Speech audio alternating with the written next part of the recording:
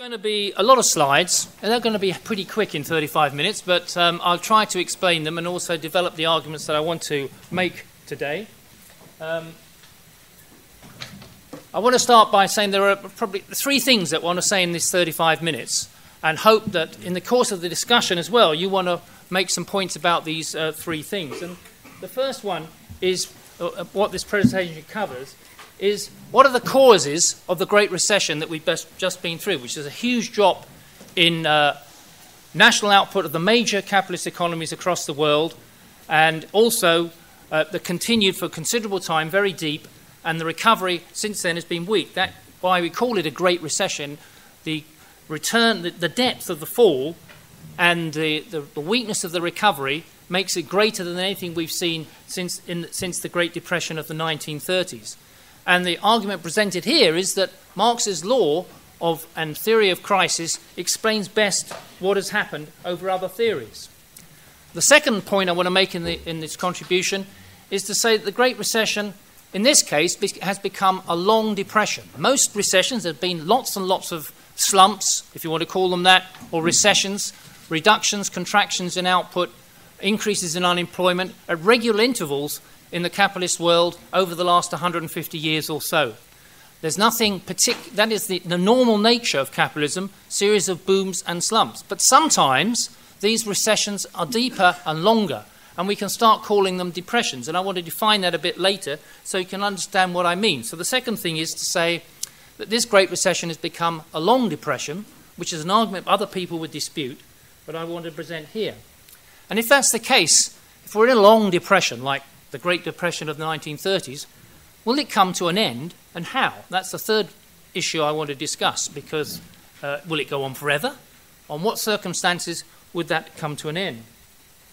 Now, first of all, I want to start, before I discuss Marx's ideas, an explanation for the Great Recession and the crises, to look at some of the positions put forward by the leading economists in the world, Nobel Prize winners, the mainstream, the people who are earning huge amounts of money in the University of Chicago and elsewhere, and present advice to the big institutions around the world. Robert Lucas is the top economist in the University of Chicago, Nobel Prize winner. He said in 2003, the central problem of depression has been solved for all practical purposes.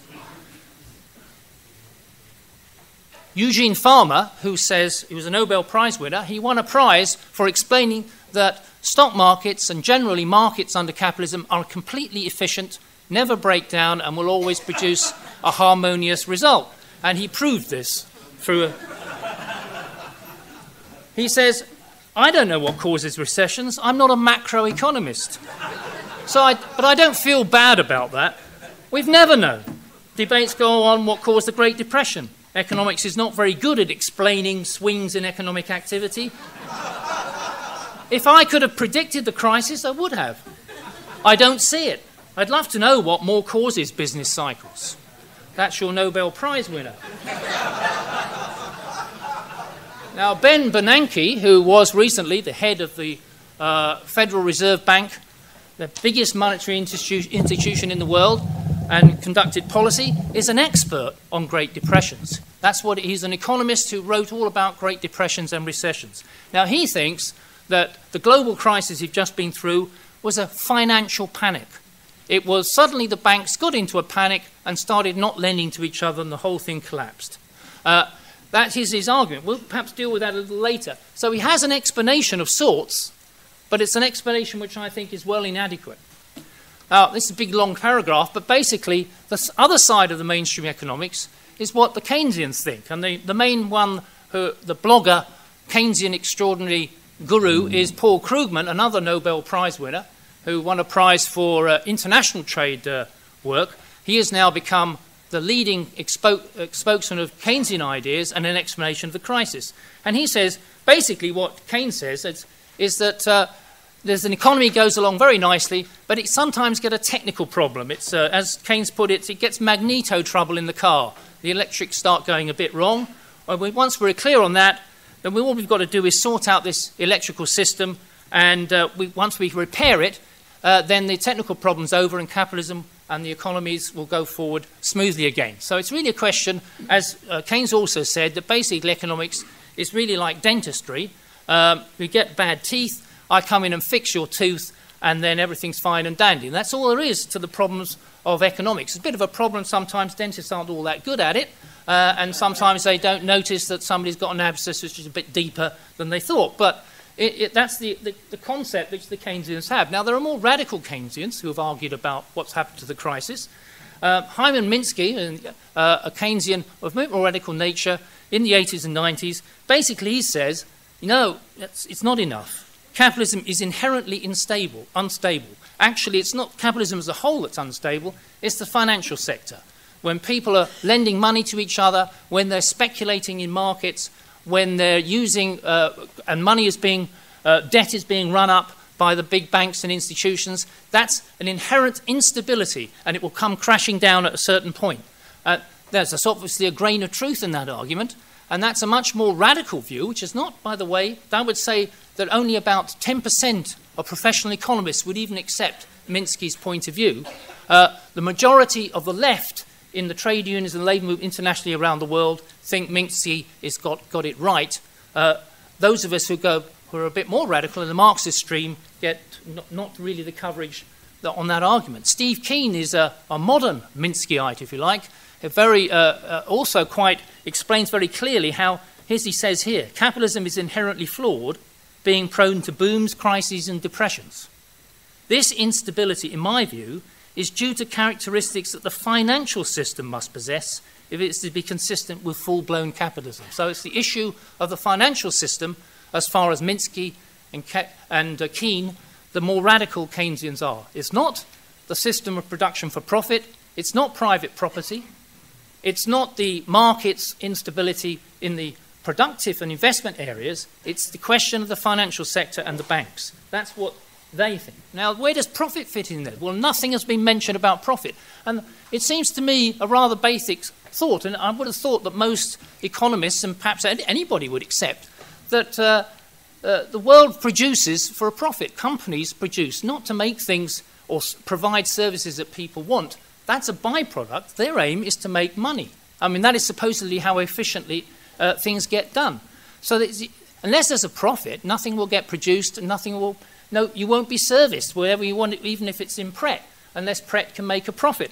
So, and yet, there is no instance, no discussion whatsoever of the role of profit in the process of these crises. If we have recurrent crises in capitalism, recessions, and even deeper ones, depressions, how does profit play a role in that? And yet that's the driving force behind the whole process. In the Keynesian economic system, there is hardly a mention of profit. We don't start with profit. We start with spending, and we start with investment. We don't start with profit. Somehow people are spending and investment and investing, and then suddenly they're not spending and investing. And there's no real explanation, certainly not from a profit point of view, of why. Now, the fashionable theory at the moment is that the crises of the Great Recession was because we've got an extreme inequality has been growing across the major economies of the world. So profits have been rising, or the wealth of the very rich has got bigger and bigger, and the majority of us, the control over wealth and income's fallen. You can see that this is just a quick measure of inequality in the major economies, which has risen from 1970 to now. This has become a very fashionable argument. So because wages are down and profits are up, there's not enough money for people to spend, and therefore we eventually get into a crisis. Although apparently you can have the whole period of inequality where nothing happens and the economy goes forward, and then it comes stumbling down. So is it inequality that's behind the Great Recession? Well,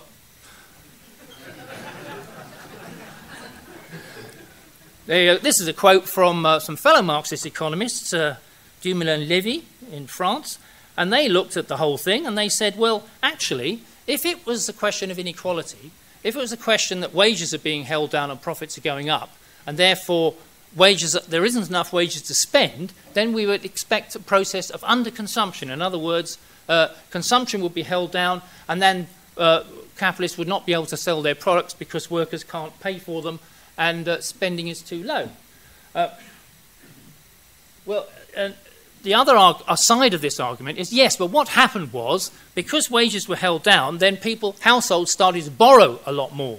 They started to raise debt. So if they wanted to get a house, they increased their mortgages, they took out more credit, and that's how they kept things going. But once the household debt had built up, that would be reach a point where it's like a house of cards, a house of debt, is the argument presented, and so it would become crashing down at a point. Well, some economists have looked and they found scant evidence for saying that to correlate between inequality, debt, and crises. There seems to be little concrete empirical evidence between the facts of those two things. And if we look at the data, now this is the US. We see what has happened since 1997. Consumer spending has shot up, while workers' wages have been, as a share of the total output, have been declining. So throughout this period from 1977 to 2007, spending continued to rise despite wages being a smaller share. That was partly due to the increase in debt, but it also means that spending was quite sufficient. That couldn't have been the reason. It couldn't have been the reason for the crash in 2007 onwards if it was a question of decline in spending. That's of consumer spending in particular, which is basically the position of the Keynesians, that we don't have enough consumer spending, there's a crisis in spending, and then you get a slump. Well, there's no evidence to show that there was any decline in spending in the US, and that applies to other countries. And in fact, even during the slump itself, it didn't fall very much. As I say, the latest argument is it's all a question of debt. Here is two mainstream Chicago economists who've got a book out called The House of Debt at the moment, and they say recessions are not inevitable. They are not mysterious acts of nature that we must accept. Well, I think that's a start. Instead, recessions are a product of a financial system that fosters too much household debt. Excessive reliance on debt is our culprit, but it can potentially be fixed. We don't need to view severe recessions and unemployment as an inevitable process. We can determine our own fate, and that's probably true. If we think it's just a question of too much household debt that then gets too much for people to service, then all we've got to do is to control the amount of household debt that people have. That might mean they won't be able to get their house or their home or their flat, but it doesn't matter, at least it controls the economy. So it's simply a question of controlling the amount of debt, these economists would argue. Well, I don't think any of these arguments are adequate or sufficient to explain what are both recurrent crises and slumps and recessions in the capitalist world, not just in the US, but everywhere, and also this particularly huge one, the Great Recession that we've just been through from 2008 to 2009, about 18 months, a huge fall before there was an end to it. Now, I would argue that we need to look for what Marx said 150 years ago. He began to analyse the nature, as crises began to become clear as a regular occurrence, even on his radar screen, that we needed to look at the nature of profit and what's happening to profitability in an economy, and is there a process going on which causes a regular process of crises as a result. Now, Marx said that the most important law of political economy, by that he meant all the other economists should be aware too, is a tendency of the rate of profit to fall under capitalism. And this is the most important law that Marx wanted to outline. And you can't probably read this, but quickly the law says that capitalists obviously competing with each other to make profits. That's where we start from. They're not competing to make things that we need, only to make profits. They must become more efficient to do that after a certain point, and they need to raise the productivity of their workforce, reduce the costs, and so they can take advantage over other capitalists. Now, they can only really, in the end, do this. They can squeeze us, they can make us work long hours, they can put us on all kinds of exploitative process. But the real way to raise productivity is to introduce machinery, mechanization, other ways in which increases the productivity of each individual worker. So if they start increasing the amount of mechanization relative to the amount of workforce they've got, then there's going to be a tendency for the cost of all that means of production, technology and so on, to outstrip the cost of wages. Now, Marx called that ratio between the amount spent on means of production and technology and on wages, he called that the organic composition of capital. And his basic argument was that the organic composition of capital has a tendency to rise over the long run in history. And when it does so, then it will automatically mean if the rate of exploitation, so if each of you are working and there's more and more money being spent on the machinery, but you're still just getting the same share of the output that's before. There's no change. You're not getting a bigger share, you're not getting a smaller share, so the rate of exploitation of each worker isn't changing. If you're spending more and more on machinery as opposed to labour, then inevitably the rate of profit will begin to fall. This is the tendency, as Marx called it. But there are a number of counter tendencies. Yes, perhaps the capitalists can get the rate of exploitation up, get their profit share out of the total output of productivity up, so that they can compensate for this tendency for the rate of profit to fall. That's one thing to do. It's a class struggle between the workers and the capitalists over the share of the output. And if the capitalists are reducing their labour force, therefore they're getting less profit because only labour can produce it, they may be able to increase the share that they get from each individual worker to compensate for that. But eventually, Marx says, eventually the rate of profit will still fall because the rate of exploitation will not increase sufficiently to overcome the rise in the organic composition of capital. The other way is that each time you introduce a new piece of technology, perhaps it's cheaper because it's, instead of being a huge, great mainframe computer, now it's a tiny little chip inside a tablet which does the same thing.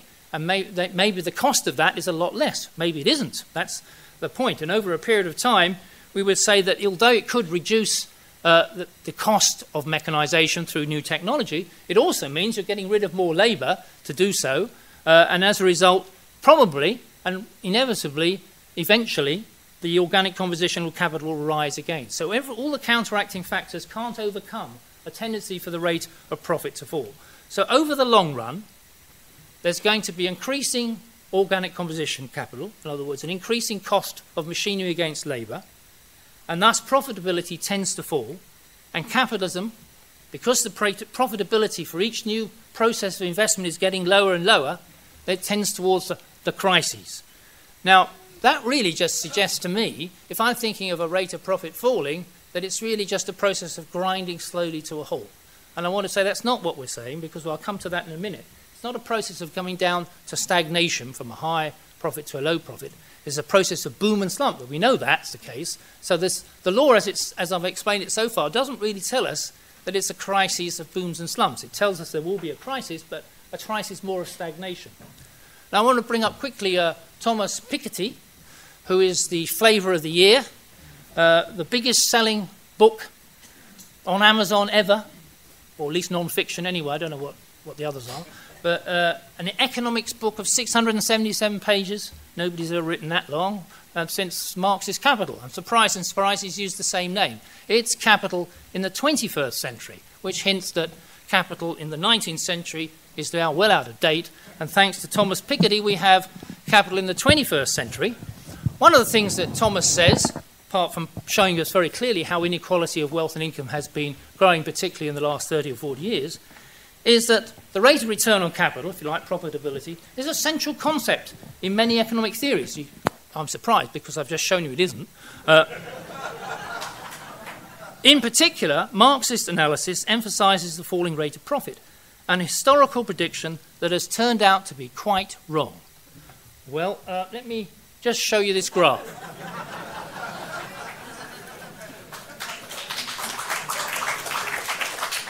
Now, this is the work of Esteban Maito from Argentina. I've pinched his, I've doctored his graph, but the data's the same. And this is the world. He's taken 14 countries and he's worked out a rate of profit that combines the world. It's not the US, it's not the UK, it's the world. It includes Argentina and God knows what. And this is 150 years. So at the time Marx puts forward the idea that the tendency of the rate of profit to fall is the most important law of political economy in the 1850s and early 1860s, we can actually get a graph from Esteban Maito which shows what happened to the rate of profit. Contrary to what Thomas Piketty says, I think it's pretty clear that it fell. Perhaps Marx's law, it does hold up empirically. Of course, it's not in a straight line. As we can see, and as I've doctored, there are different periods where it rises and different periods where it falls, and they're obviously very important. And just think of the period that we've just been through, the so-called neoliberal recovery period, right down the end there, after 150 years, little bit of a recovery. So maybe we may have short lives, and I start actually in the crisis period. So I had a good time there in revolutionary politics. You guys, or some of you anyway, younger ones, might have been in the neoliberal recovery period, which isn't so great. Now, in my view, we're in a new period from about the late 90s onwards. On the rate of profit, on the basis of looking just at the rate of profit, we're now in a new crisis period for world capitalism. This is world capitalism, not just the US. These are my graphs, which are obviously a bit messier than Esteban's, but concentrate on the US from 46, the post-war period. And I've only got 10 minutes left, so I'm just about, don't worry, I'm only about 1/10 of the way through. And you can see the same fact that the rate of profit has been falling since the Second World War on a secular basis, but not in a straight line. And certainly from the period of the mid to late 1970s and certainly the 1980s, we can see a rise in the rate of profit, which has sort of petered out in the last few years. I won't go into that one, but that gives you the data. I'll put this on my blog so you can want to look at the data. And here's the neoliberal period, which is just this last 30 years or so. So you can see the rate of profit's rising in this period, which is against Marxist law, isn't it? Well, it's not completely against Marxist law, because Marxist law was, if the organic composition of capital rises, on the whole, over a period of time, the increase in the rate of surplus value, which in this one is the green line, would not be sufficient to stop the rate of profit falling. But in the neoliberal period, it's all the other way around. We have, first of all, we have the rate of profit here, which is the blue line is rising. Why? Even though the rate of surplus value is also rising, that's part of the reason, but the main reason is that the organic composition of capital has been falling during the early part of the neoliberal period. Through mechanisation, it's been cheapened, the high-tech revolution of that period. So you've got a rise in the rate of profit. From about the late 1990s, the organic composition of capital starts rising. And even though the rate of surplus value is rising, the green line, in the last 10, 15 years, that has not been sufficient to stop the rate of profit starting, at least flattening out, and beginning to fall. I've done a world rate of profit, the same argument. You get the big crisis of profitability from 60 to 75, and then the rise in the neoliberal period, which even in the world comes to an end in around about the late 1990s, and we've either flattened out or falling. The red line is the top capitalist economies. So the rate of profit has been falling prior to the Great Recession. This is the point that I want to make. And when we can see it a little bit more clearly, to use Maito's data again, for the world, we see the huge fall in the 1970s, the neoliberal recovery, and then from the 2000s, late 1990s, the rate of profit begins to fall. And we can see that it falls very sharply during the Great Recession itself. I'll skip that one. Can we predict then? Can we predict, using Marx's law of profitability, that we'll have a crisis? Well, here's a quote. There's not been a coincidence of cycles since 1991. And this time, unlike 1991, it will be accompanied by a downwave in profitability within downwave and drafty of cycle. That's probably not, we have not discussed that. It's all at the bottom of the hill in 2009-10. That suggests we can expect a very severe economic slump of a degree not seen since 1980-82.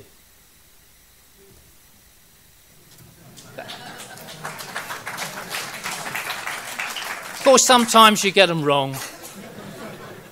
On this occasion, it feels a bit better to get it right, or not so good when you got into it, though. And what I want to show about this, not just the question of the rate of profit falling and becoming stagnant, but the rate of profit falls, and then it begins to drive down the mass of profit. This is the cycle of the profit. So if we start on the right with the yellow box, rate of profit falls, eventually leading to a fall in the total amount of profit and new value being produced by capitalism, and then you get a crisis in production. This produces a collapse in investment. Capitalists stop investing, the weakest ones go to the wall, they go make bankrupt, then they lay off the workers. When you lay off workers, get no wages, so consumption collapses, and you have what the Keynesians call a lack of effective demand. The Keynesians say we start with a lack of effective demand, and then everything else goes back the other way to profit. But actually, it's this way, and this is the way that makes sense. This triggers a collapse in financial markets. That's where Ben Bernanke comes in. He says the crises are due to the blue bit. The Keynesians say it's due to the green bit. Ben Bernanke says it's due to the blue bit. But actually, behind that is the process of profit. Eventually, the economy is reduced in size. The mass of profit begins to rise again, which is what happened from 2009 onwards. Then you get a bit of the rate of profit, which hasn't happened yet, really. And then you enter a whole new period of boom. But it hasn't happened. And you can see here that profits, well, I haven't got time again, profits lead the investment process, and then they lead it into the crisis, and then they lead it out of it.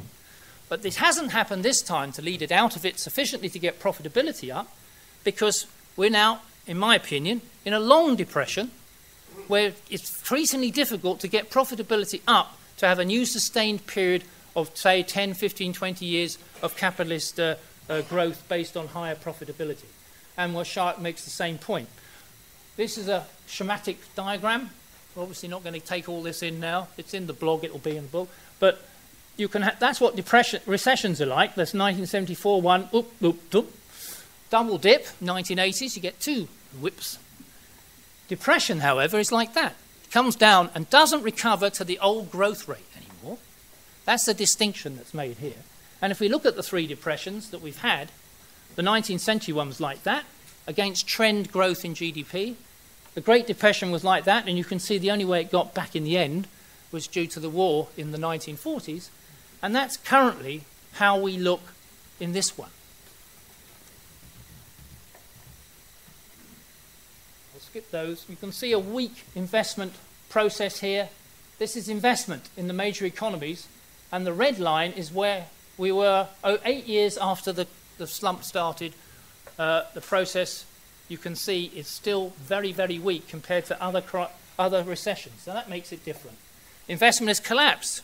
In the 2000s, we're actually negative on gross investment in the major economies compared to look at the 1960s. The amount of investment growth there was in that decade. Then it was lower in the 70s, a bit higher in the 80s in the neoliberal period, a little bit lower in the 90s. In 2000s, capitalism is not investing at all in productive investment.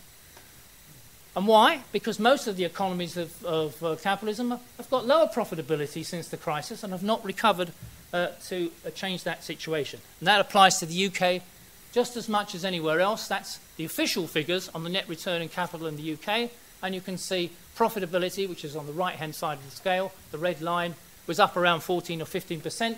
Before the crisis, it's dropped down to 11. It's not really recovered, and therefore investment in the British economy, business investment in productive sectors, has not improved.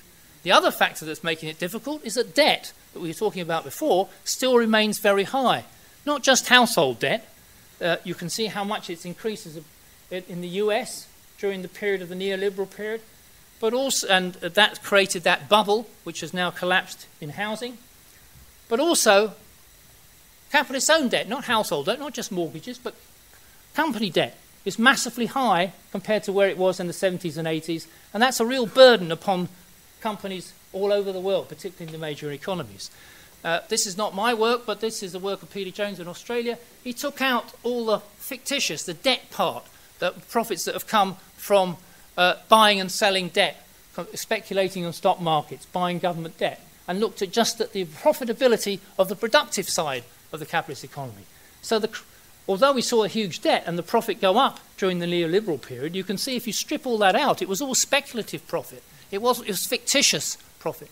Actually, the profitability of the productive sector remains incredibly weak and at new lows. No wonder the business investment has not picked up. And that's why the financial sector can't get things going again. The banks can't lend. Nobody wants to borrow, or they've either got enough cash and they don't need it, and the banks are in too difficult a position. So we've got, you can see in the US case, there's an investment slump taking place. There's no pickup whatsoever. Now, I'm nearly there. 2 minutes to do the final bit. Can capitalism get out of this depression? Because it is a depression. Now, Marx says there's no permanent crisis. If values are sufficiently destroyed in a slump, then profitability will restore and accumulation will pick up. And assuming that the working class does nothing about this, then capitalism can revive. Does it require a world war? Well, the Great Depression seemed to require a world war to get capitalism out of that crisis. The long depression of the 19th century, which used to be called the Great Depression before we got the Great Depression, it came to an end to about the 1880s and 1890s. There was no World War. Yes, you had an imperialist rivalry, which took and led to perhaps the First World War some 20 years later, but you couldn't say that the economic revival required a war. So it isn't necessarily the case that there would have to be a war. And I think this current winter, this long depression, will come to an end, but probably not through a world war, hopefully not. And failing a successful revolution in any major economy, then it's going to come through profitability being re-established, probably through another slump before the end of this decade, creating the conditions for higher profitability, and using the new technologies, which we know are all floating about and were used during the Great Depression. And when the war ended, whole new technologies led to the growth in the golden age after the war. So unless we replace the mode of production that operates with this recurrent crises and slumps with one in ownership in common and a democratic plan for the world, then we will continue with these crises. We'll continue with the high levels of inequality that Mr. Piketty has pointed out. We'll continue with the poverty. We'll continue the recurrent crises. And, of course, we will continue fast destroying our nature and the world and it's in it, and creating the climate change and global warming, which threatens to destroy great parts of the world, particularly the poorest parts, through extreme weather and other things over the next 20 or 30 years. But yes, this depression will come to an end. It'll either come to an end because the working class ends the mode of production, or if it doesn't, then the sufficient amount of depression and slumps will create a new period of profitability. And if that takes place, I won't be here to discuss that next time.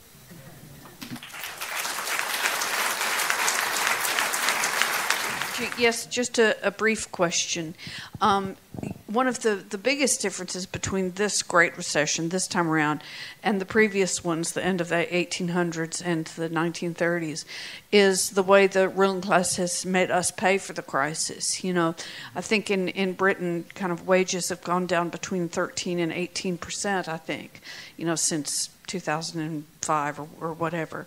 And that just really did not happen. They did not get away with that before. Now, they tried, didn't they? Didn't they do the same thing? Didn't they try to scapegoat, disabled people and unemployed people and make it all, and blame it all on foreigners and whatnot? Why have they gotten away with it this time? Maybe that's not a question for an economist, but the question for an economist is, if they really get away with this, okay, assuming that there's no revolution or mass strike or whatever, if they really get away with this, how does that fit into this equation? Wages going down, down, down, profitability not going up, up, up. How's this going to pan out? Yeah. Thank you. Martin Upchurch from Bristol. Just one question, really. If you compare the long depression and the Great Depression with the current depression, one significant difference is the role of the state in terms of investment is much greater. And I think that probably has two implications. The first implication is that the state can compensate to a certain extent for the lack of private investment. And so that's worth commenting on, I think, in terms of the role of the state and how it can ameliorate the recession. But of course, the downside of that is if the state does invest and compensate and ameliorate, it doesn't allow that bigger last slump that you talked about, which will write off capital to take place. So this seems a bit of a paradox and a bind, which the economy on a world scale seems to be stuck in. So perhaps if you could comment on that point. It'd be... Thanks, comrade. This comrade here will be followed by the guy over there. Yeah. Yes, hi, I'm Heike. First of all, I agree with the economic analysis of all of it, and I just remember when they decided to invent the word double-dip recession, I couldn't bloody believe it. They're inventing new words, just not to name the devil by its name, really. But I've got one small problem, and this is how we conceptualize of this crisis. As still in sort of periods within and of themselves. Now, I would argue that actually the crisis started much earlier than, it didn't start in 2008. It started, if you want to put on a date, perhaps in 1997 with the Asian collapse of the crisis, because crisis was within the system from there on, expanding within the system. It hit Argentina and Brazil immediately. Argentina never really came out of this.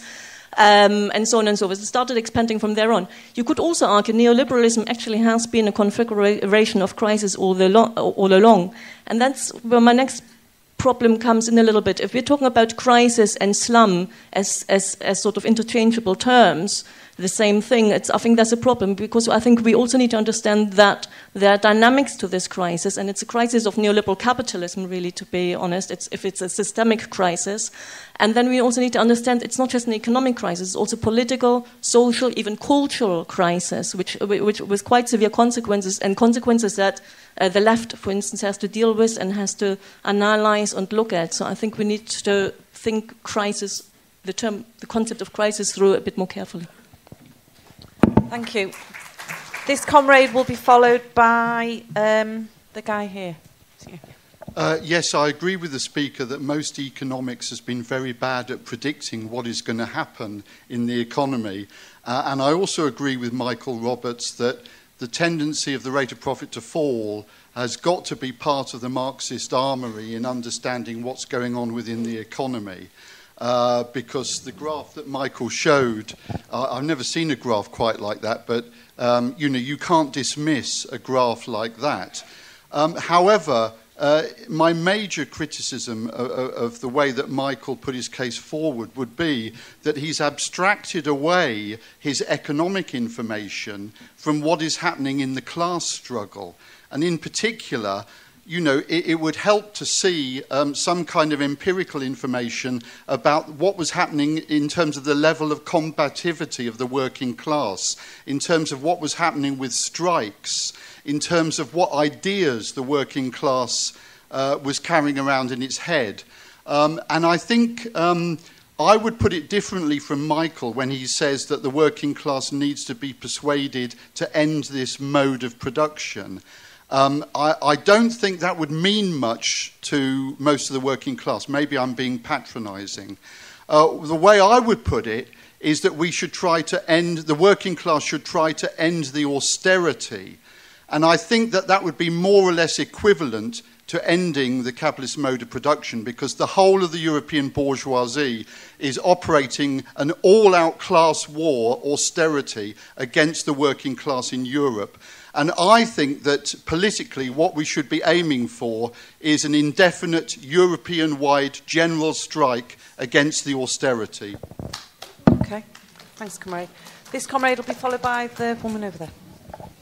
Duncan Smith from Edinburgh, SWP. My question is really why the crisis has taken a particular form in different countries, even within Europe, and at different times. I remember during the crisis of the 1980s in Britain under Thatcher, your impression was of massive unemployment. Factories closing down, whole industries closing down for that matter. And great battles with major trade unions, which unfortunately we lost. In this period, it seems to me in Britain that there isn't that level of unemployment within the UK compared with, say, Spain. We have this massive level of youth unemployment, which has contributed to the massive radicalisation in Spain. I just wonder, why is it different in different periods and different countries, even within Europe? Because my feeling is at the moment that within the UK, companies are tending to hang on to labour rather than shed labour easily, as they seem to do in the 1980s. What's the reason for that difference? Okay, thanks, comrade. The next speaker will be followed by... Yeah, you can go there. I think it's plain to see now that the so-called recovery is not really a recovery, but a property bubble, which is actually in the UK, which is actually pushing millions even further into poverty in some cases in terms of rising rent prices and the rest of it. On your blog, Michael, you argue that this will eventually stimulate growth in the real economy in the sort of not too distant future, but that once the Bank of England raises interest rates, which have been kept very low, the next crisis will soon be on its way. So my questions are, how severe do you think the crisis triggered by the impending rise in interest rates is going to be? And also, do you think that we'll see a serious collapse of the housing bubble in the UK this time in a form similar to the US, with a serious drop in house prices in the south as well as the north? Thanks. Thanks, comrade. The next speaker will be followed. Yeah, just 2 quick points, which I think quite nicely sort of supplement the rate of profit thing, which is that I think part of the confusion around this crisis has been the tendency to view it as a financial crisis and a crisis that originated in the financial sector. So people say, you know, can we still use these sort of methods of analysis when actually the economy's changed so much, you know, industry's fallen, whereas finance has taken on a much bigger role. And actually, I think the way to see this, I mean, whilst I would maybe put forward the argument that it is a crisis sort of, if you like, with financial characteristics, I think that actually when you see the rise of finance, and finance has been in the ascendancy throughout the last 40 years, it's a symptom of a much deeper crisis. The reason why I think capital flows into the financial sector is because profits are so low elsewhere. And whilst you can get these short-term bubbles, these so-called sort of fictitious profits, over time it all comes crumbling down. And the second point is that we talk about sort of the organic composition of capital falling, and of course, historically, a way that this has happened has been with war, with the wholesale destruction of capital. Now, the other way for capital to fall, for constant capital to fall, is through mergers and bankruptcies in which the less profitable capitals go broke, and the factories are bought up, they shed unproductive machines or whatever. And in fact, I think if I'm not wrong in saying, maybe Michael can speak on this, the last 40 years really has been marked by an unprecedented level of bankruptcies and mergers. And yeah, I mean, I'm curious to hear whether that may be added to the analysis. Thank you. Thanks, comrade. Yeah, a couple of points. First of all, because I don't think anyone said it yet, but I think it's worth saying that Michael Roberts' blog is an absolutely fantastic resource that everyone should have a look at if they want to understand what's happening with this crisis. For me, the absolute hallmark of good political economy is drawing together the theoretical legacy that Marx leaves us with the empirical picture of what's happening today. And Michael is, without compare, the person who's doing the best work on this stuff. So I really recommend his blog. Secondly, I just wanted to raise a question about profit rates, because one of the things that I think we do have to have a debate about is whether we can talk in terms of a profit cycle. Because to me, that sounds much too much like an automatic process in which profit rates go down and up in some kind of cyclical pattern. My view is much more that what actually restores profit rates in a slump is the process of destruction and devaluation of capital through bankruptcy, collapse of firms, and so on. And one of the features of the current long depression is actually the bankruptcy rate is very, very low. If you look at Britain, if you look at America, you look more generally. And I think part of the explanation for this is precisely the action taken by states, and in particular central banks have played a colossal role in this since the crisis broke. And by putting the world economy on life support system, you can actually stave off the deep slump that will be required to solve the problems of capitalism, but the price of that is sending the economy into a long, long recession. And that's why people now are talking about secular stagnation, a phrase that has been revived in recent weeks to describe what's happening in America and Europe and elsewhere. If that is the case, and I think we're in for a very, very long period of weak growth, but also critically very, very fragile growth, I think that's important, because actually something Leon Trotsky said is that the key things are not whether the economy is booming or whether the economy is in slump. From the point of view of the working class, it's the turns in the situation that tend to generate struggles. I think we're in for a long period of weak growth, but very, very sharp turns in the situation. Those turns will open the possibilities of workers beginning to struggle and fight. Thanks, Jeff. The next Yeah, I'd like to ask, please, about the role of hedge funds, because if you take one company, Boots, for example, which is the largest chemist in this country, about 10 or 12 years ago, it paid £200 million corporation tax in a year on its profits. It then got taken over by a hedge fund, and now it makes hardly any profit because it's been loaded up with debt, and it's based for tax purposes in Switzerland, and it now pays under £10 million in tax. So, what is the rate of profit there and how is it fiddled? And the other thing is that so far as these vast sums of money flowing around the world, which are quoted on the news every day, it seems that hedge funds are speculating in commodities. Now, if we're talking about the rate of profit, I can understand when you extract oil, you can work out the rate of profit. But if the cost of oil when it is imported is completely different because of speculation, how does this affect the rate of profit? And it's not as a result of workers expending energy or machinery being involved. Thanks, comrade. Right. Thank you, comrades. Sorry, those things always intimidated me. As I have mentioned in one of the previous economics lectures, so to say, meetings, I, unfortunately, due to the education system and young age, suffer from acute ignorance of Marxist economics. But I do know my fair share about the conventional bourgeois economics, about which I would like to speak for a little bit, because one has to know the enemy. Now, I would like to say what the bourgeois economists think causes recessions, because it's actually quite interesting just how precise and to point they can get about it. So, again, the classical economists who tell us it's basically act of God. Then we get neoclassical economists who, like Alfred Milner and Professor Pingot, who tell us it's high wages. Then we get Keynes, who tells us all manner of things. It's animal spirits, AD, business cycle, all manner of different things. Then we get Professor Hayek, who tells us it's toxic investments.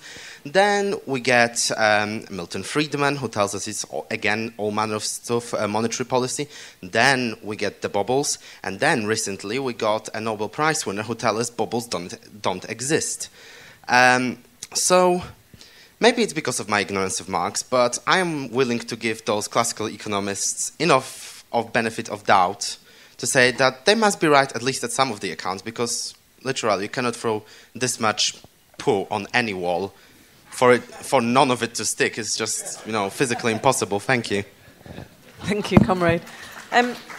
Speaker? I partly wanted to ask a question about climate change, because Nicholas Stern said, climate change is the greatest market failure in history. And at the moment, if we continue as we are, we're almost certainly going to go above 2 degrees centigrade. And according to the head of the Meteorological Office, currently we are going to go for 4.6 degrees centigrade rise, which will devastate large parts of the world and large parts of the world population. Now, one of the alternatives put forward in this country and other countries is arguing about, say, for example, 1 million climate jobs. Argue for vastly increased state intervention in terms of new electricity grids, housing, etc.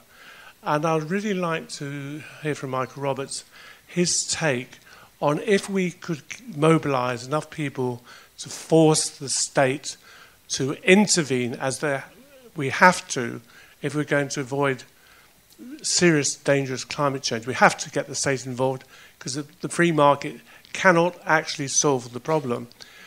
What does he think the economic implications are? Thank you, comrade. Thank you. The next comrade will be followed by that gentleman there. Thank you. I would like to state that for me, I think the start of the crisis of the neoliberal era, I think, began in the early 70s with the end of the post-war economic boom. And I agree with Pilkitty on that. I think that was the period when actually neoliberalism ideology was introduced as a strategy by the ruling class in the Western countries in order to restore the rate of profit. And if we've seen what's happened in the last 40 years, we have seen, say, in the United States, real wages stagnating. We've seen that, we were promised 40 years ago that we will be into the era of leisure, but actually workers are working longer hours for, the same or less pay. The level of exploitation of workers has gone up. And if we look at, say, the last 4 or 5 years, we talk about crisis, but we also need to talk about class war as well, because for the ruling class, it's not been a crisis for them. They haven't felt it. In fact, the number of billionaires in the UK has increased. So from purely the question of class war, this is fine.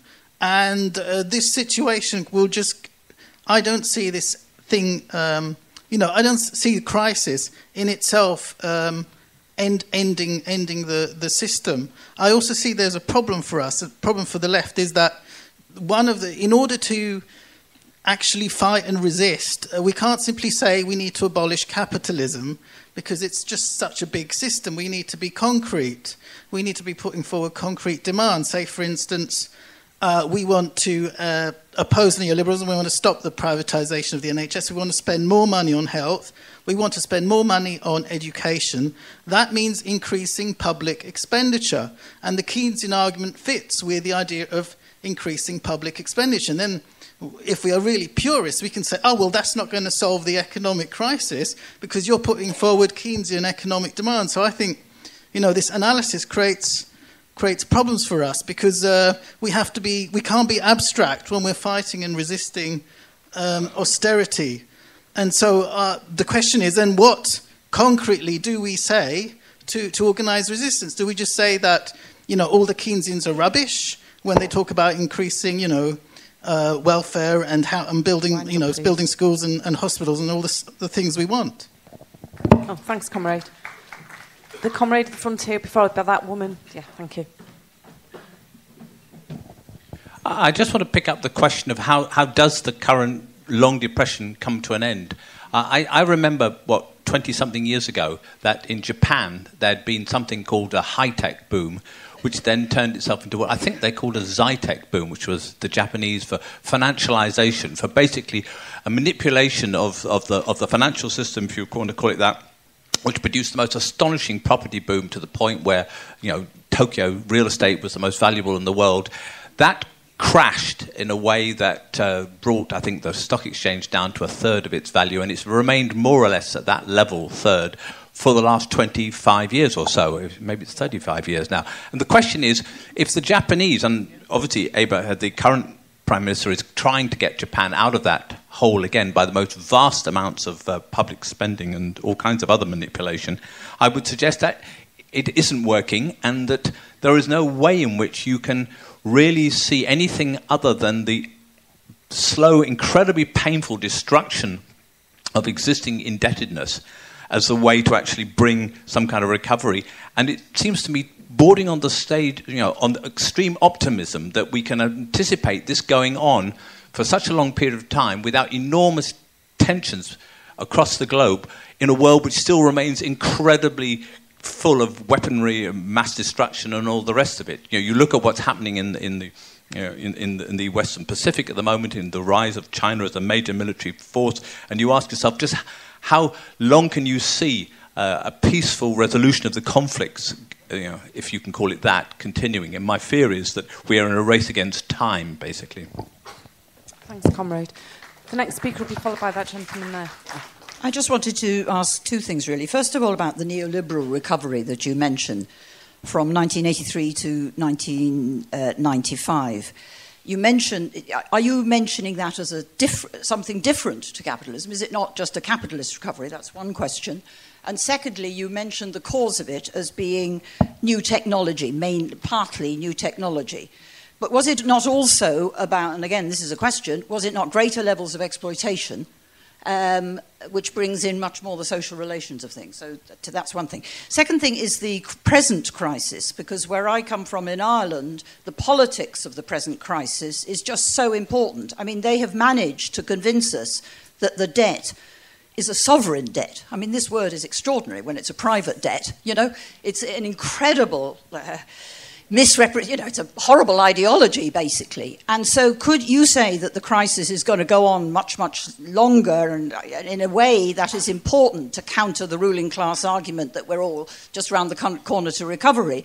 But don't we also actually have to challenge the contradiction of austerity and say it isn't our, we have to bring in the politics of that and expose that this is a banking crisis. It's going to start and end with the banks, and we have to take it on in that way. In other words, politics can make their crisis much more severe, and maybe we should be doing that as well. Thanks, comrade. There's room for one more contribution. If anyone, all the hands go up. Okay. Yeah, John Pynton, Oxford. Yeah, I had a question about China, because on this graph here it says excludes China. And one of the things that's always appealed to me about the Socialist Worker Party view of economics is that it can explain what's happening in what used to be called socialist countries, just as in our own country. And clearly I can see that there are the same pressures must apply in a country like China. I've heard about the fact that the economy may be overheating. We hear about a bubble there maybe as well. What's been inspiring is seeing actually workers fighting back there in some really quite inspiring ways and winning in many cases. But also on the other hand, it has been associated with a very kind of dynamic phase. I mean, I'm a scientist. We scrabble around for research funds at the moment, and yet you see in China they're putting money into stem cells, into genetics, into all sorts of things. So I just wonder if you could say more about how that sort of fits into the world situation. Thanks, comrade. And the final contribution would be from the guy who waved his hand at me. Yep. Thank you.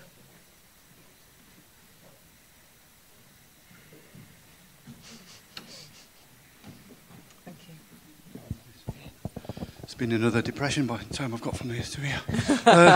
There are enormous political implications to all this, of course, because if the long boom in the 1950s and 1960s was as a result of Keynesian economics, that's one thing. Of course, there's a different argument related to deep things inside the system which could produce that long boom, which I can't go into.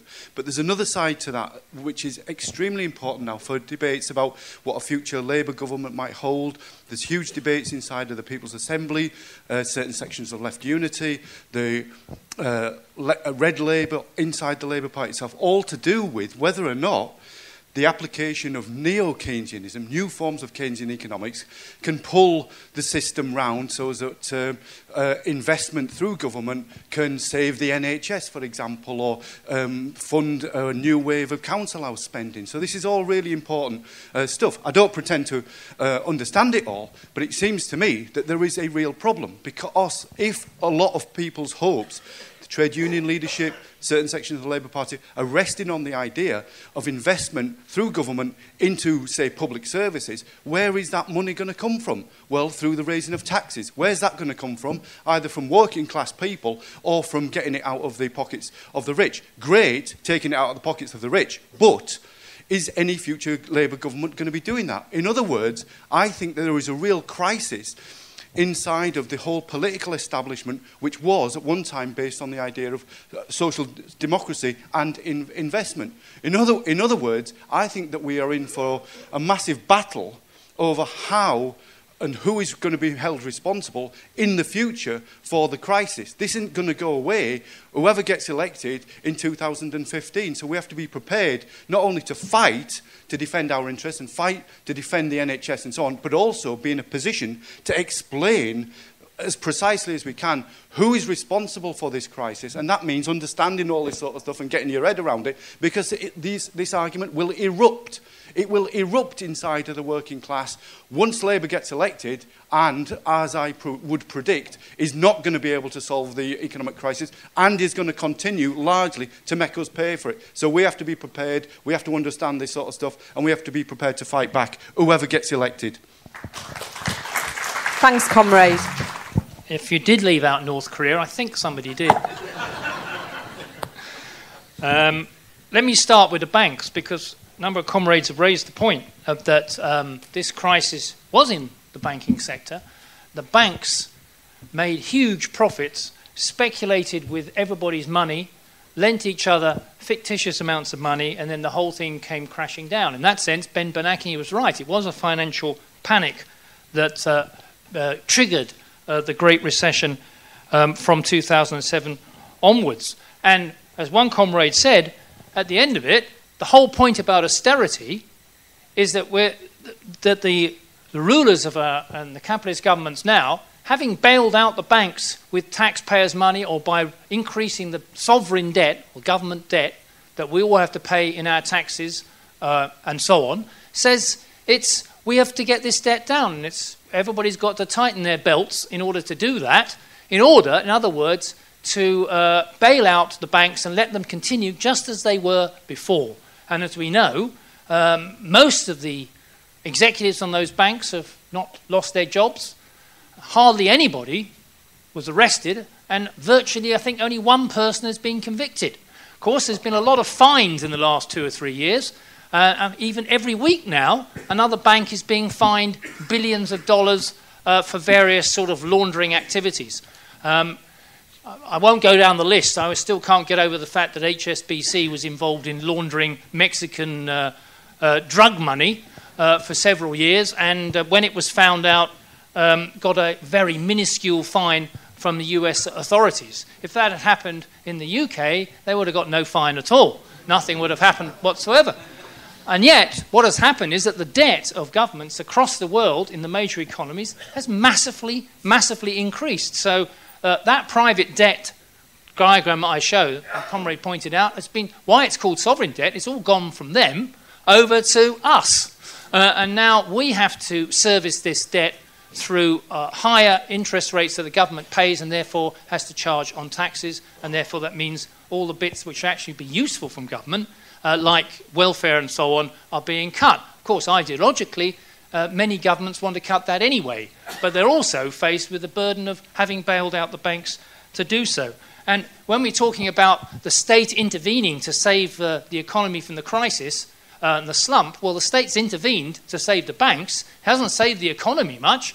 And in fact, I see no state investment going on. One of the features of the collapse of investment since 2007 has been the absolute collapse of any government investment. An American engineers report pointed out that virtually all American roads have not literally collapsed.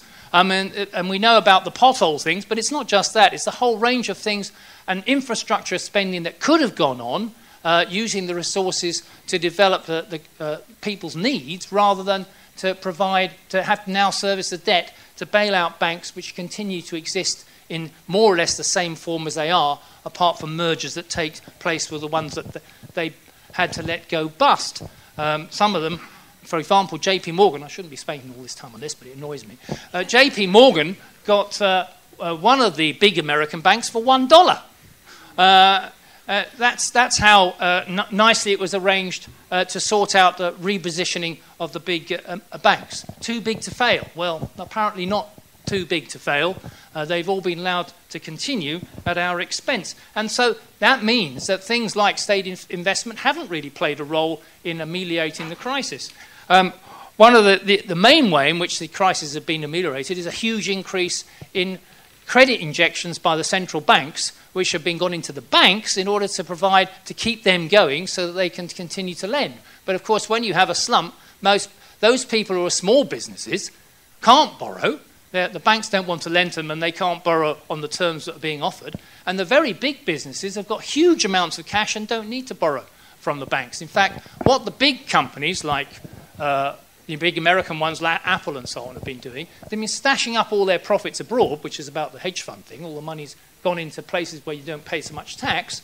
And then they've been issuing debt bonds at home, although they've got the cash to invest, and issuing a debt to get more cash. And what have they done with the cash? Not investing in even in their own industry. What they've been doing is buying their own shares back so the price goes up or paying out higher dividends. So most of this extra money that's been squeezed out of us in the recovery has gone to speculate further. And as other comrades have pointed out, if they continue with that process, they're not really, as it were, cleansing the capitalist economy for its own benefit. They're sustaining a position where profitability in the productive sectors remains low, and therefore there'll be no growth. We'll not get back to the levels of trend growth. They'll not be able to replace all the unemployed people sufficiently to create anywhere near the level of employment that existed before the crisis. In the case of the UK, as been pointed out, employment here didn't severely fall quite so far as in other countries. Well, what you've got is a load of industries, companies, which are basically have been described as zombie companies. All that they do is that they keep on their staff and they just make just enough money to pay the debt that they've got, and the interest rates are so low, so they can do that. But they have no money at all to grow the economy, to invest the economy, and they try to, the most importantly across the board, people are going, yes, people may have jobs, but they're not full-time, permanent jobs with pensions and with all the other things. They're part-time, or they're temporary, or they're 0 hours, or they're casual in all the old ways that used to exist before workers and trade unions established better conditions for the labour market. What we've got now is a situation of precariousness for a whole millions of workers in the UK and across the advanced countries. That's the nature of this depression. Yes, there's employment in some countries. In the case of Spain, of course, there's a completely different situation, and in the periphery, where such is the depth of the depression. Remember that the Greek economy and its people have seen a reduction in the period since the Great Recession of 40% in real terms of that economy. It's been completely crushed, and it's now it has now massive sovereign debt, which will never ever be paid. So all that the Germans will do is keep saying, well, yes, you owe us the money, but it's all right, don't pay it now. And that'll go on forever to keep them inside the Eurozone and maintain it. But that economy is crushed. It's going to take God knows how long, if it ever does, recover to anything like where it was before. This is what this depression is producing, and why it's not recovering. And as the comrades have pointed out, it's not going to recover if wages, because of increased cuts in wages to boost profits. That's already been done. Profits as a share of GDP in the US are at record highs. They have never been higher. Companies are loaded up with cash, but still the economy in the US, which is the best of the major 7 economies, can grow no more than 2%. In the last quarter, actually fell 2% because of the winter. It was a bad winter. Maybe that's right, but it's still not going to grow much more than 2% this year. 2%. Now, the average rate of the GDP growth of the US since the Second World War is 3.3%. So if you think about it, that's a 40% fall in the rate of growth. Now, you may say 3% to 2%, what the hell does that matter? That's nothing at all. But over 40, 50, 60, 70 years, it makes a huge difference to the living standards of everybody. As one comrade pointed out, Keynes said in 1931, and when addressing his students, his Cambridge students, because he was worried that they were all going to adopt Marxist ideas in the Great Depression. He was very worried about that. So he called all his students and gave them a lecture, and he said, yeah, I know it's bad, but don't worry, technology, this system works by the time you're 60 or my age, you'll all be working a 15-hour week, the incomes will have risen dramatically, it'll be the problem will be a problem of leisure, not the problem of hard work or finding a job. Well, there's certainly a lot of leisure around for some, but it's not, I'm afraid, achieved that task. Yes, incomes and GDP have risen across capitalism since Keynes made that speech in 1931. But he was only thinking about modern capitalism. What about the whole of the world? What about the inequalities in the world, which remain dramatic? What about the level of poverty remains in the world? What about the level of unemployment? None of those things. He didn't even address that. His idea of capitalism and the economy was simply Britain, America, and Europe. He didn't ever imagine it took in anything else. He didn't discuss inequality in that speech. He didn't discuss the rest of the world. Nothing. At least now we have global capitalism. We certainly do with a vengeance, and we have to consider it on a global basis now. We can't just look at those top 7 countries and say that solves. We'll understand what's going on, because we have, as one comrade raised, the question of China, an absolutely vital question to understand what is going to happen with China, which is the economy which has not really suffered from this Great Recession, which has continued to grow at 7, 8, 10%, which has increased its inequality. All kinds of interesting thoughts we have to discuss. No time to do that now. But it is an issue which comrades have got to consider, because it doesn't fit into the pattern of the Great Recession in the way that we've seen it. So we're not going to get a change through cutting wages or through the state investing more.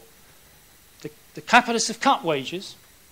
The state hasn't invested more. It wouldn't solve the problem anyway. In fact, by cutting wages, increasing profits, and just spending it on speculation, they're perpetuating this depression.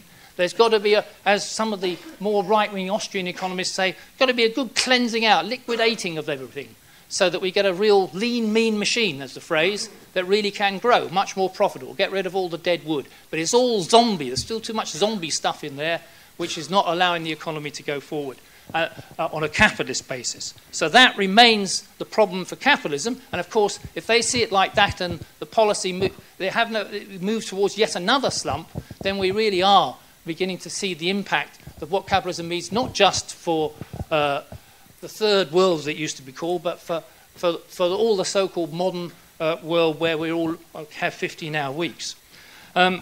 Let me finish on this point about climate change and what's going to happen over the next 50 years. Again, this is a major issue which has to be considered, that even if they come out of this slump, in fact, by coming out of the slump and moving to a new period of faster growth, if that's going to happen, that will increase the danger of global warming, not reduce it, because capitalism is rapacious in destroying natural resources, and there's no possibility of controlling global warming and turning around the environmental crisis which is developing globally under capitalism. It's not possible. It won't happen because there's no attempt on the part of profit-seeking companies and institutions to turn it around. So it won't happen. Let me finish on this. The OECD has produced a report just a couple of weeks ago of where things are going to be in 2060. And they deal with growth, they deal with climate change, they deal with inequality. It's staggering. It might as well have been written by a lefty. I mean, it's just awful. And Paul Mason wrote a very good article in The Guardian which summarised it, and comrades should read that, because if they don't want to read 75 pages of grass, that's what I do, then they can see that the capitalists themselves recognise that there's no prospect of change around the major problems of the world. But they will carry on regardless, because they just have to make profit.